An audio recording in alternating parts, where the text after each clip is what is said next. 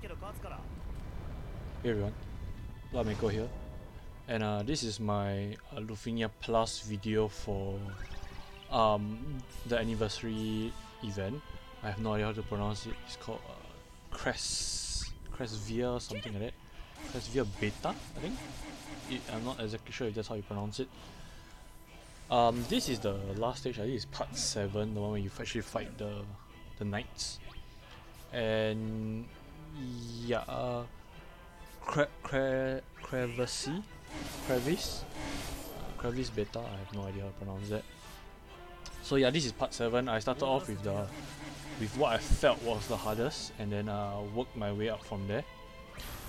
So I initially brought Queen instead of I have no idea how to say his name. Birdman, yeah, instead of Birdman. So and it was close. I brought them down to, I believe it was Red, but she started to do once, and the only person that was actually doing decent damage was Noctis, and that's probably because of the ultimate weapon. So switch out for Birdman, and he seems to be, I mean, the amount of auras, I guess, and the amount of attack and defense down. I'm assuming there's some defense down. If not, then it's a shit ton of attack. But yeah, there is a lot of difference as compared to Queen. So for those of you who are on the fence about pulling for him, then yeah, this could be a very good reason why. So around this part of the fight, Queen was still doing a bit of somewhat decent damage, but I believe it was towards the end that she was just doing once. You know, it was quite sad. Even Cloud of Darkness wasn't doing much damage. So you might have noticed that right off the bat I did not grant anyone warp step. I didn't use Noctis LD. I just hold on to it. And the reason why is because, as with the Lufinia, I believe, I think it started off with the Lufinia, and the most recent Lufinia Plus, if you do not let them take a turn, yeah, I believe I'm gonna reset right here because apparently I brought them down too low too fast. So I believe it was like 79% around there. So if they do not get a turn, or basically if they don't use this move called PHALANX, I believe that's how you pronounce it. I am probably butchering it, but yeah. So they have to use this move called PHALANX. It actually grants them a protective aura, a yellow aura, and they cannot be broken unless you crit them. So yeah, that is an issue. But of course, if you're running someone like Prompto or Kate Sith, then yeah, you're not gonna have any problem with that, because I believe Kate Sith guarantees a critical hit or something like that, right? It might be just his core, I'm not sure, but I know that that is one of his ability. Whether he is in a party or as a core is a different thing, but I know that he guarantees a critical hit. So yeah, as you can see, I'm letting them take a turn. There we go. That is the move that you need them to do. And there we go. Superior Shield deployed. And once that happens, you can see the yellow aura around him. Right? So basically, A will not get broken until he gets crit. And this was actually really lucky. I'm kind of lucky that Birdman is somewhat of a healer. So yeah, that's the reason why I say I'm lucky. First of all, he didn't kill Noctis. Second is that I'm able to heal that damage back up. So once A does that move, then the only other time that you will face any issue is, I believe, below the 50% mark. When the orb reappears again, so around 49%, because the orb disappears at 79. Sorry, yeah, kind of blanked there for a while, but yeah, the orb disappears at 79% and reappears again at 50%, or at least that's the modifier that I'm using. So hold on, just let me take a look. This was the number 5 code for the Lufinia that I was using. By default, I believe that this one is, yes, it's the exact same one as number 5. It's just that what's the difference between this and number 5? I believe there's no difference at all. Yeah. It's pretty funny.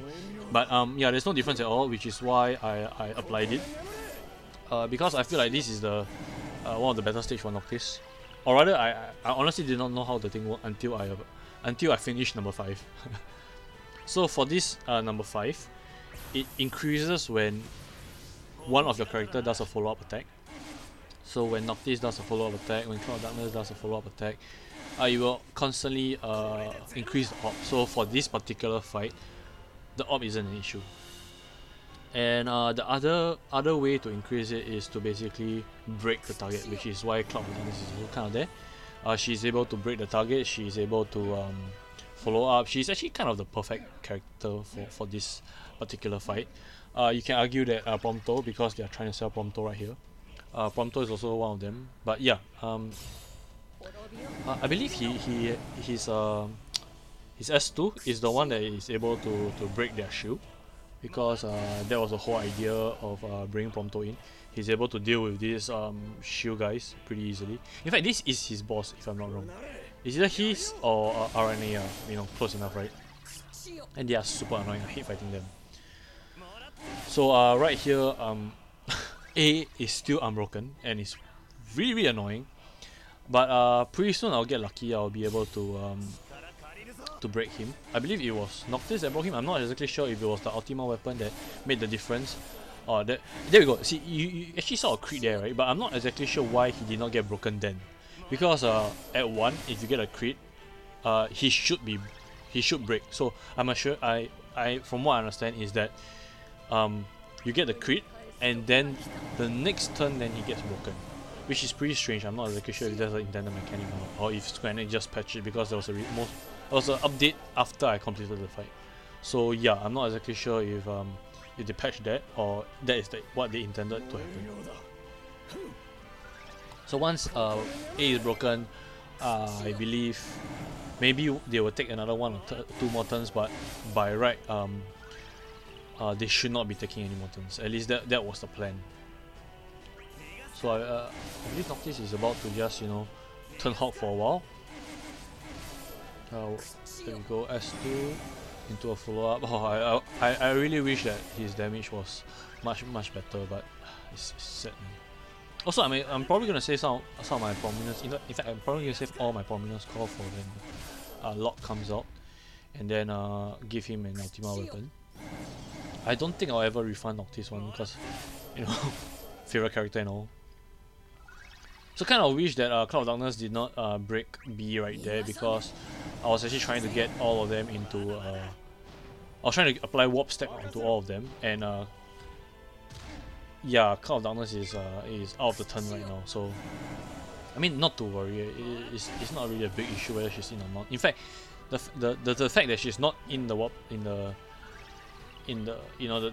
usual warp step cycle, it's kind of good also because it actually allows her to keep her burst effect on longer. Because I'm gonna burst with Noctis because Cloud of Darkness actually dropped off too much. She's just there for the follow-up attack. That little bit of follow-up attacks. Of course, another way to do this is basically just to bring Core or Young.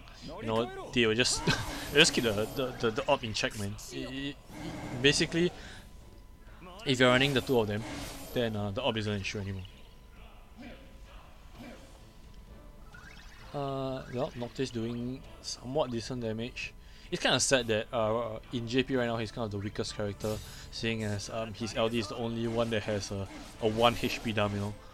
JP is all about the numbers, right? Everybody has multiple HP dumps, millions and millions of damage right there. Yeah, especially with the most recent update of Tifa, right? With her FR and well, her burst soon, I guess. But yeah, she's gonna be doing millions of damage and she's not even the main character, right? It's quite sad that someone like Noctis, in fact, none of the FF15 are able to do that kind of damage, I believe.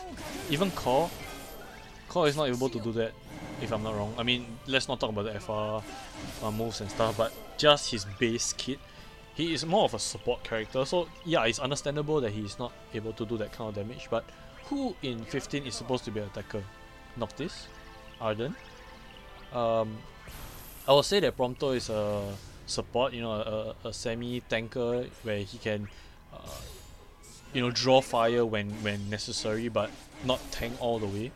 Gladius is just straight up tank, and with the most recent update, he does damage, but nothing compared to what we have seen, right? Who else is in 15? Aranea is dead, man. I don't believe that I don't think that there was an update for her. So yeah, she's gone. Who else? Ignis? People just use him as a straight up support, man. I mean, if JP people still uses him at all, right? And seeing as we got I mean, you have people like Luna Freya as a support with her BT effect and stuff. So why on earth would I want to use someone that doesn't have a BT and doesn't have an FR, right? This is just me commenting over the fight itself.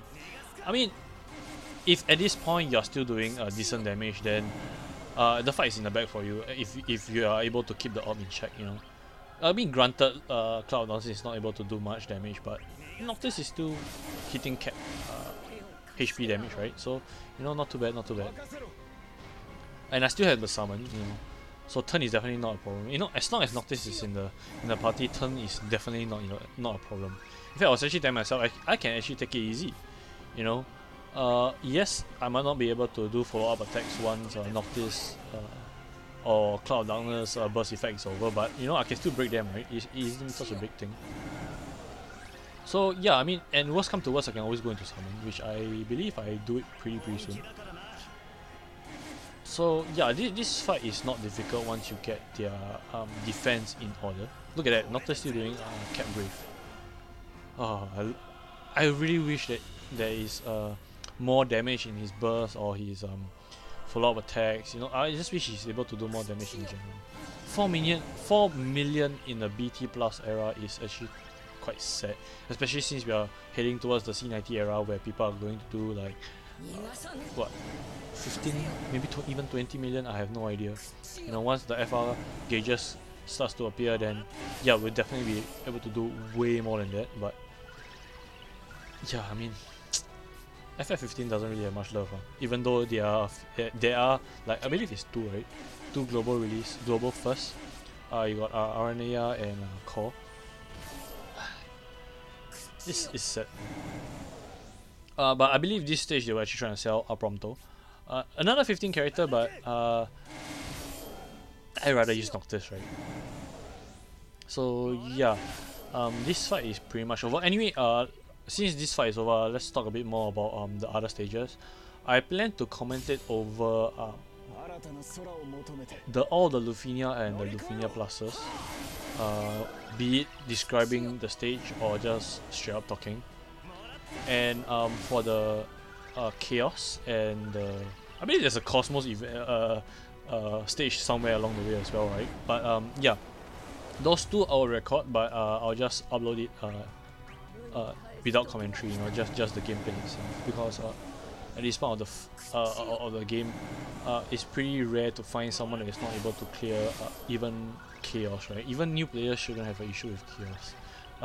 Especially if they have burst or burst plus, if they get their hands lucky and they're willing to spend a bit, right? Then yeah, I can see them being able to clear Chaos not without any problem, especially if they have someone, a really good DPS, a really good support. Yeah, it shouldn't be an issue for them. So 8%, 5%, 15 turns on the orb. Only took 14 turns, way more than enough time for this stage. So yeah. Anyway, this was the first stage that I did. I thought this was pretty difficult, and I thought the rest would be much easier. Oh, I was wrong, man. This was actually one of the easier ones. I mean, also because I was playing around with the point system and stuff. I was trying to understand how it works, which I guess I'll be talking more in the next video, right? Because this video is already over. And Noctis gets the finishing move. No, he doesn't. Wait, I believe he does, right? Oh no, he doesn't. Yeah. Birdman just finishes him off with that. Yeah, it's quite sad. I wanted Noctis to have the finishing move. Oh well, who cares? I'm done with the stage. So yeah, I'll see you in part 6. which should be uploading soon.